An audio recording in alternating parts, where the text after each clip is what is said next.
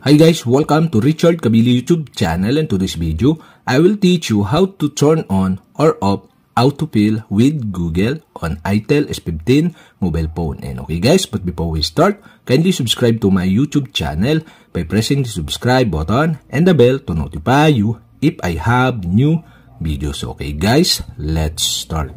So okay guys, here in your itel S15 mobile phone, you'll have to do is go to settings. Here in settings, scroll down and go to Google. Here in Google, okay, and services on this device section, you can see the autofill. Okay, tap the autofill. Here in autofill, you can see the autofill with Google. Okay, tap this. And now, the autofill with Google is turned off. And to turn on this, you'll have to do is switch on the switch button on the right side. And that's it. Okay, you have successfully turned on. And to turn off again, you'll have to do is switch off the switch button on the right side.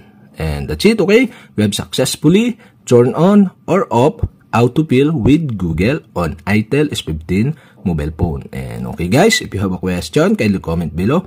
And don't forget to hit the subscribe button and the bell to notify you if I have new videos. Okay guys, thank you for watching.